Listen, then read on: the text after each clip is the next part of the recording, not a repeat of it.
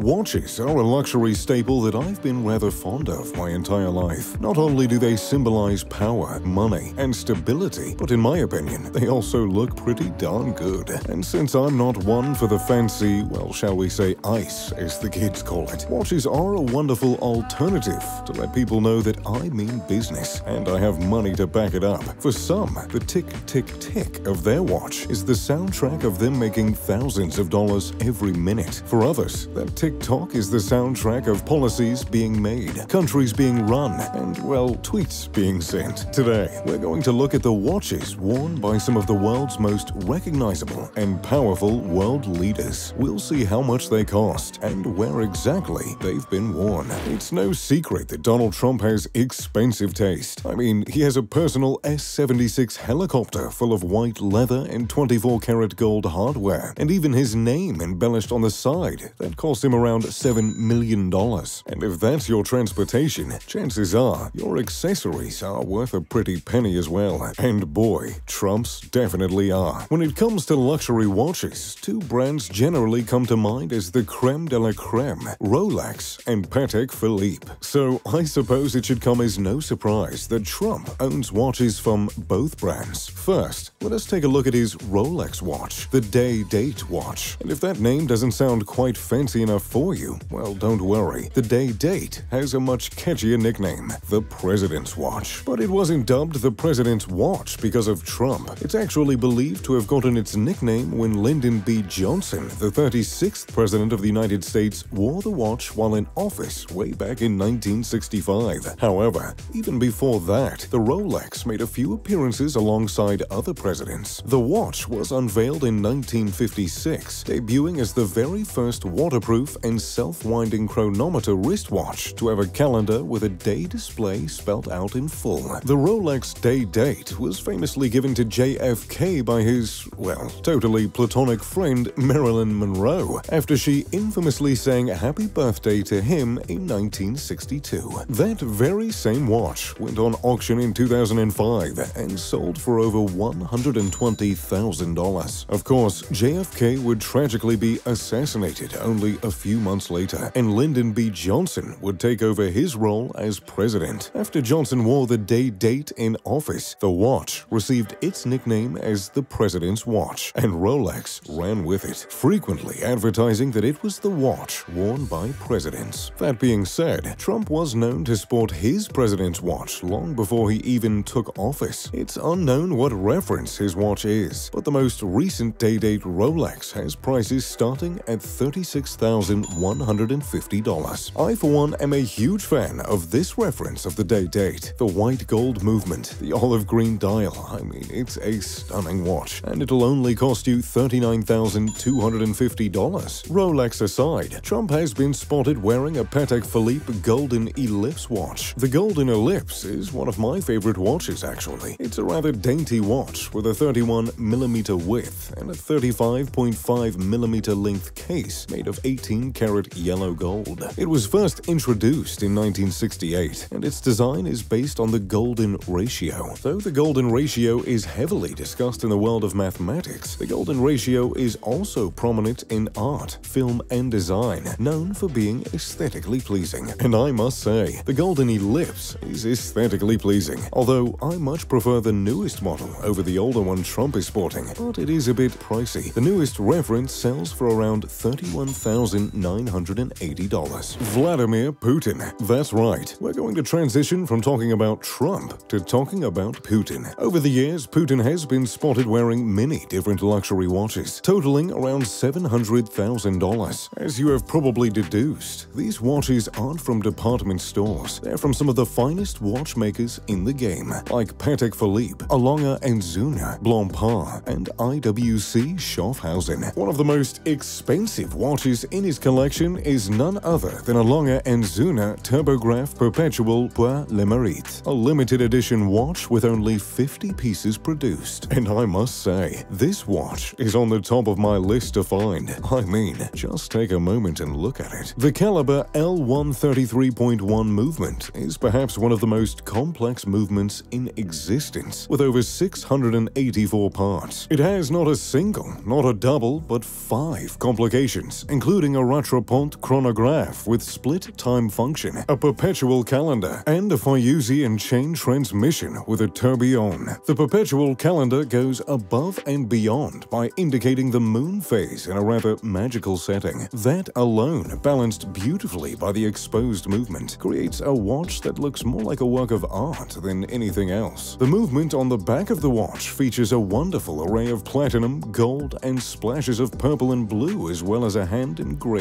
balance cock. I find it rather incredible that all those intricate features are packed into a 43mm case, although naturally, all these features do come at a cost. Reportedly, the watch cost $480,000. But if you want to talk about complications, we might as well look at another watch that Putin owns, Patek Philippe's Grand Complications, the reference 5208P. The 5208P is one of the most complex watches ever made, with elements including a minute repeater, a perpetual calendar, and a mono-pusher chronograph. The 5208P is estimated to be worth around $1 million and is only available to top clients who submit an application. Kim Jong-un. You can't exactly waltz to the mall and pick up a fancy watch in North Korea, and the idea of sporting a luxury watch there may seem a bit ridiculous, but that doesn't stop Kim Jong-un. Kim Jong-un, the supreme leader of North Korea, has been spotted wearing quite a few fancy watches, though surprisingly, none of them are gaudy. It seems he prefers more dainty and thin watches. That includes a Movado Museum, which is actually the cheapest watch on our list, coming in at just about $1,000. That being said, $1,000 is a lot for an item of clothing, especially when many experts suggest that per capita income in North Korea is as low as $1,000. The Movado is a simple watch that I actually quite enjoy the look of. It has a black dial with a gold concave dot. The crystal is made of sapphire, and the case diameter is 40mm, making it a relatively smaller watch. It features a stainless steel case and a mesh bracelet, which are finished in yellow gold. And if Kim Jong ever goes for a nice dive into the ocean blue, the watch is resistant up to 30 meters. The other watch that Kim Jong-un has been sporting on more than one occasion is an IWC automatic Portofino, yet another simple, thin watch. It features a 40mm case. The case, bezel, and markers are made of 18-karat rose gold, while the dial is made of silver. The watch retails for around $11,600. However, perhaps the most interesting thing about this watch and the Movado is the fact that it is banned in North Korea. In fact, all luxury items have been banned from being imported into North Korea. I guess that makes his watches all the more rare. So, there you have it. Some of the watches worn by the world's leaders. Which one surprised you the most? And is there a watch on this list that you'd like to have? Let me know in the comments down below. Thanks so much for watching, and if you'd like, check out my newest video on the latest Rolex watch here. If you enjoyed the video, make sure to leave a like and subscribe. Oh, and maybe turn on post notifications. As always, I'm Mr. Luxury. Pip pip to doodly doo.